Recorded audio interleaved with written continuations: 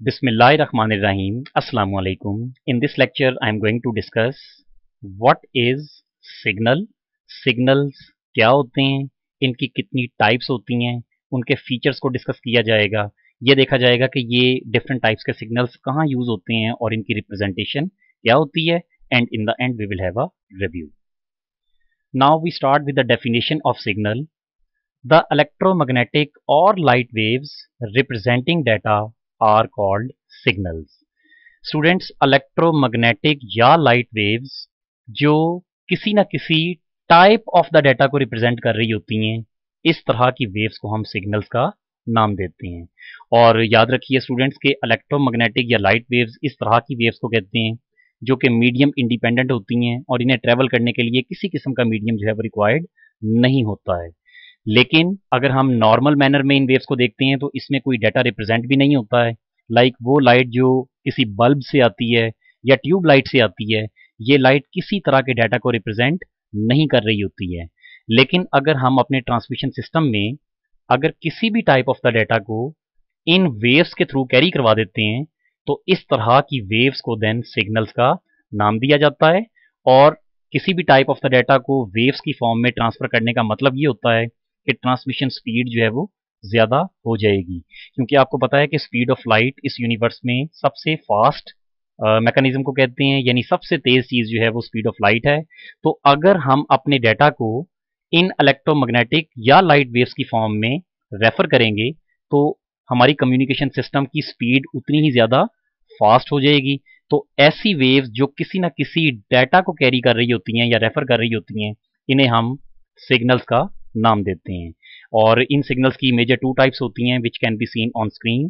The first type is analog and the second type is digital.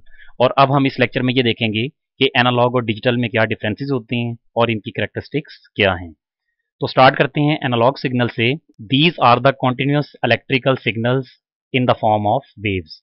यानी students ये इस तरह की वेव्स होती हैं जिनमें एक कॉन्टिन्यूटी जो है वो हमें नजर आती है। लाइक आप ये राइट साइड पे देखिए, ये हमारे पास इस तरह की वेव्स हैं जो कि किसी भी डिस्क्रीट एंड को जो है या वैल्यू को रिप्रेजेंट नहीं कर रही हैं। इसमें किसी भी 2 पॉइंट्स में हम अनलिमिटेड नंबर ऑफ पॉइंट्स को कैलकुलेट कर सकते हैं। तो ऐसा सिग्नल जो कि कॉन्टिन्यूसली वेरिएट हो रहा होता है, इस तरह के सिग्नल को हम एनालॉग सिग्नल का नाम देते हैं, जिसकी एक एग्जांपल हमें ये राइट साइड फिगर में भी नजर आ रही है। This wave is also called carrier wave. इसे हम कैरियर वेव इसलिए कहते हैं क्योंकि इसमें किसी ना किसी इंफॉर्मेशन को कैरी किया जा रहा होता है from one place to another place. और देन ये देखिए, इन analogue signals the transmitted power over a continuous range, like इसमें हम साउंड को डिस्कस कर सकते हैं, हम लाइट की इंटेंसिटी को देख सकते हैं या रेडियो वेव्स को जो है वो डिस्कस कर सकते हैं। स्टूडेंट्स, इससे हमें पता ये चला कि जब हम अपने साउंड सिग्नल्स का डिस्प्ले जब देखेंगे तो भी उसमें हमें इस तरह की कॉन्टिन्यूटी ही नजर आएगी। यानी जिसका मीनिंग ये होता है कि हम किसी भी 2 पॉइंट्स में, लाइक यहां से लेकर यहां तक, हम अनलिमिटेड नंबर ऑफ पॉइंट्स को कैलकुलेट करेंगे और हर पॉइंट की इंटेंसिटी, उसका वोल्टेज लेवल, उसकी पावर किसी भी दूसरे पॉइंट से डिफरेंट होगी। तो इस तरह का सिग्नल जो कि कॉन्टिन्यूसली वेरिएट हो रहा होता है, चेंज हो रहा होता है, इसे हम एनालॉग सिग्नल का नाम देते हैं। और देन ये देखिए, these analogue signals have 2 types of characteristics. The first one is frequency and the second one is amplitude. तो अब हम देखते हैं कि फ्रीक्वेंसी की डेफिनेशन क्या है। Number of times a wave repeats during a specific time is called frequency. यानी एक स्पेसिफिक टाइम में जो वेव अपने आप को रिपीट करती है और नंबर ऑफ टाइम्स रिपीट करती है, इस नंबर ऑफ टाइम्स को हम फ्रीक्वेंसी का नाम देते हैं। स्टूडेंट्स, ये राइट साइड पे एक फिगर देखिए, इसमें मल्टीपल फ्रीक्वेंसीज की वेव्स को जो है वो दिखाया गया है। सबसे टॉप पे जो वेव हमें नजर आती है, इसकी फ्रीक्वेंसी सबसे कम है। यानी आप ये देखिए कि इसमें 1 क्रेस्ट, सेकंड क्रेस्ट और ये थर्ड क्रेस्ट जो है वो आपको नजर आता है। इससे नीचे वाली जो है, इसमें 1, 2, 3 और 4 क्रेस्ट जो हैं वो आपको नजर आ रहे हैं। इसी तरह इससे नीचे वाली जो ग्रीन कलर में है, 1, 2, 3, 4 एंड 5। तो अगर हम यूनिट टाइम में इन सब फ्रीक्वेंसीज को एवेल्युएट करें तो हमें ये पता चलता है कि सबसे टॉप वाली की फ्रीक्वेंसी 3 हर्ट्स है, इससे जो नीचे है वो 4 हर्ट्स, और ग्रेजुअली जैसे आप नीचे आ रहे हैं तो आप ये सबसे लास्ट वाली को देखिए कि इसमें नंबर ऑफ क्रेस्ट जो हैं वो कंपैरेटिवली इन सबसे ज़्यादा हैं। तो फ्रीक्वेंसी का मतलब होता है यूनिट टाइम में नंबर ऑफ वेव्स को मैयर करना, और जब इसकी मेजरमेंट होती है तो इसका मेजरिंग यूनिट हर्ट्स होता है। जैसे हम नॉर्मली जब वाइब्रेशंस को मेजर करते हैं तब भी हम फ्रीक्वेंसी की डेफिनेशन लिखते हैं कि वाइब्रेशंस पर सेकंड, या हम कह सकते हैं कि साइकिल्स पर सेकंड। इसी तरह हम ये देख सकते हैं जनरेटेड वेव्स या repeated waves in a specific time या पर सेकंड इज कॉल्ड फ्रीक्वेंसी। तो ये है स्टूडेंट्स हमारे पास फ्रीक्वेंसी, जो कि एनालॉग सिग्नल की पहली करेक्टरिस्टिक है। इसी तरह सेकंड देखिए, एम्पलीट्यूड को हम कहते हैं it is the height of wave with in a given period of time.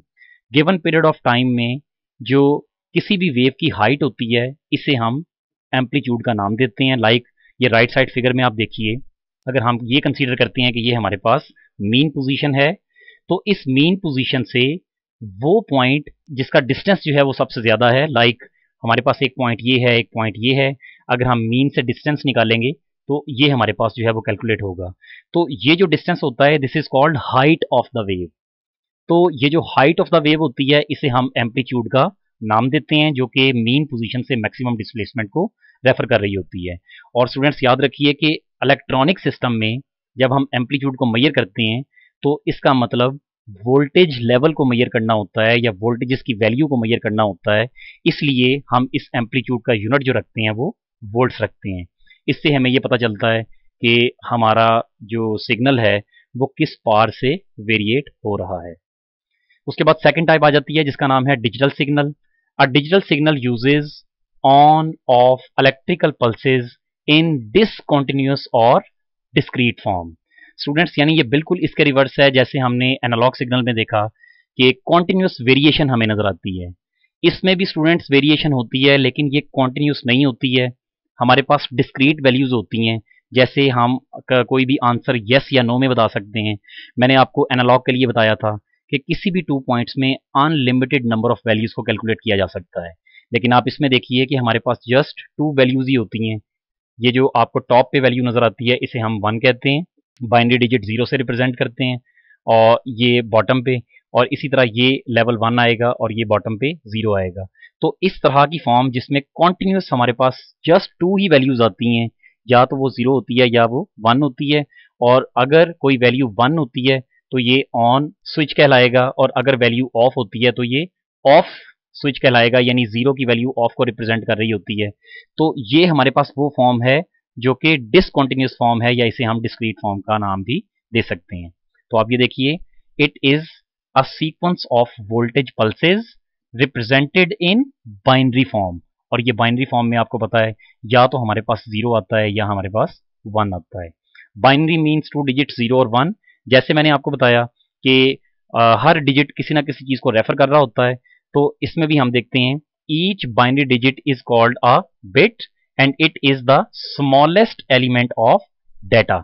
ये बिट हमारे पास स्टोरेज का स्मॉलेस्ट यूनिट होता है जिससे हम किसी ना किसी चीज को रेफर कर रहे होते हैं, और ये इलेक्ट्रॉनिक सिस्टम में डिफरेंट स्विचेस की ऑन या ऑफ स्टेट को जाहिर करता है।